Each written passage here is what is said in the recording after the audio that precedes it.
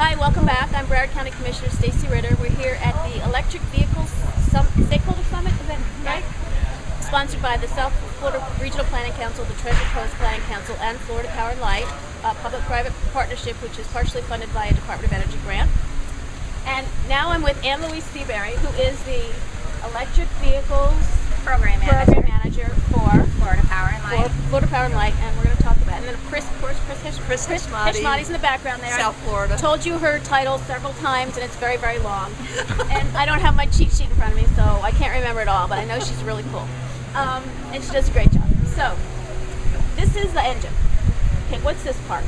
Okay, this is the charging port. So you could drive this straight home from the dealership and plug into a standard household outlet using this side.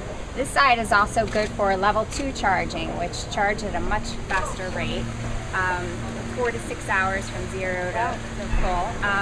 On a level 1 charging, which is using the household outlet, it would be overnight. So if you come home from work, plug in, and you're fully charged the next morning. This is a regular plug, like I would find.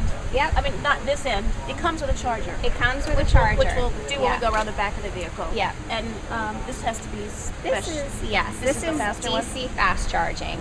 The standards aren't yet adopted here in the United States. They're expecting it in first quarter of next year, the standard to be adopted. And what that allows you to do is charge a car very quickly, from 0 to full in less than a half an hour. Oh, wow. So DC fast charging is expected to be useful along major highway corridors, so along I-95, the Florida Turnpike, and so forth. So it's expected that eventually you'll just be able to pull into a charging station like you would a regular gas station. Yeah, but you know, coffee and yeah, you're set to go.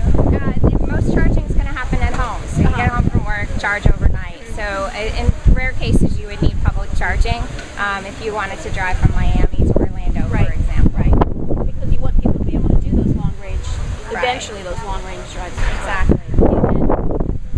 It doesn't look like a regular engine. Well, it does, but it doesn't. Yeah, one of the interesting things is Nissan made the engine look like a traditional car. So there's enough new things about it, so they purposely design it to look familiar to consumers. With the like the water, the windshield wipers and stuff like that. But it's an all-electric. Yes, this is 100% electric, no gas at all, and zero emissions. Zero emissions, which is really important when we're talking about sustainable communities and climate change. Yeah. And by the way, there is climate change. And we could go into dealerships now or very soon and just learn about the car. I think that's very cool. And let's go inside. I think a lot of people think about an electric car as being like a go-kart, you know, without all the bells and whistles that you get in a regular car. So, are the keys in it? You're welcome to get in and turn it on. I don't know. Marie? No, there's no key, but that's okay. That's okay. It's got an app. It's got radio. I'd like you to turn it on. Okay. It's really, all right. Oh. So all you need to do, you don't need to put the key anywhere. It just needs to be in the vehicle. So put your foot on the brake and press that button. And there you go. You're starting it. It's on. It's wow. That quiet. It has no vibration. No. It's got no noise at all.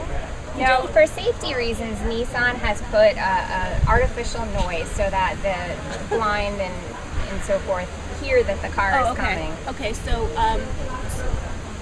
but it doesn't seem to be making that.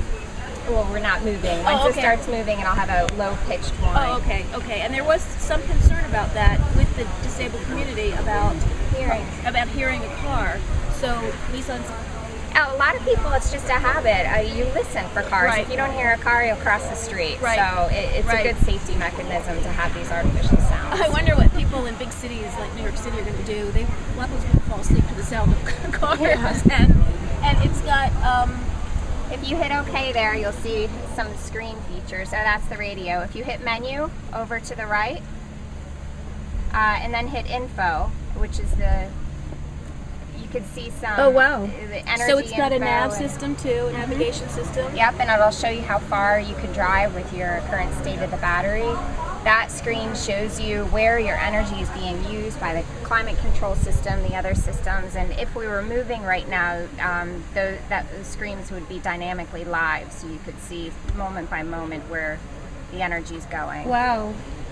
Wow, that's amazing. Yeah, these EVs have lots of tools to help you drive more efficiently. There's various up on the dashboard. If you're driving efficiently, you'll grow a tree over time. So you could, see that you're doing and get instant feedback, so you could get further range from your car. And how do I turn up? Just push the button. Just push the button. Wow. Oh. Back to you, and let's go around to the back. I mean, it's a full-size vehicle. In fact, I can show you the level 1 charger. Let's take a look. So this is the charger that comes with the car. This is level 1, so you could drive straight home. This gets plugged into the port, and that gets plugged into the wall. Looks like my my blow dryer plug on this side. And there's electricity to virtually every home and business, so you can plug in wherever you can find an outlet. It's just a level 2. If you upgrade your home to a level 2 charger, it's just a lot of convenience and much faster. And it's 77. Can you quantify how much it would cost to charge? It's funky math to get up to that, but it's about 80% cheaper to charge your car with electricity than to fill it up with gas. And here in Florida, especially, because our electric rates are lower than the national average, so if you live in Florida, you're getting an even better benefit from it. So if you were to drive a Nissan Leaf 1,000 miles in a month, your electric bill would go up about $35. Oh gosh, I spend more than that just to fill my car up once a week. Yeah. Wow, that's great. Thank you very much. Both of you, thank you for being here this morning. You too, thanks so much for the information. Thank you, Chris. Have a great summit. Thanks everybody. We'll be back with another Coffee with Stacy. Have a good one.